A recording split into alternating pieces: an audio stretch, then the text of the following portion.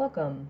Today we're going to use the US Census Bureau's Geocoder tool to find geography and population data using a street address. You'll start by navigating to the US Census Bureau's Geocoder tool at geocoding.geo.census.gov. And we're going to be finding a geography using a one-line address, which is just a single-line address. So you'll paste that in. You'll select your benchmark and your vintage. We're going to use the American Community Survey for 2018 because it's most recent.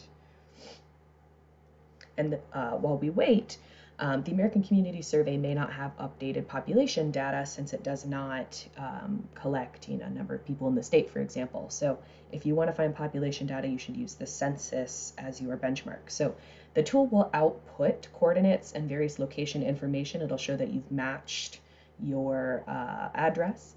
It'll also give you things like the state code and county and census tract information. So this is just basic geography data that you will get using the American Community Survey as your benchmark. So to get population data, we want to use the census as the benchmark. So we'll paste in that address again, and we're going to select Census 2010. It will update that vintage automatically, or it should, it might not. And as you scroll down, you'll see again it matched our address pretty well. We've got the population of North Carolina in 2010 was around 9.5 million. And then you'll also see as you scroll down, there's census tract information here. So there's the population of this specific census tract for this address. And if you copy this code here, which is the code or ID for this census tract, you can paste that into databases like PolicyMap or simply Analytics, and you can learn more about the area around that address or around that census tract.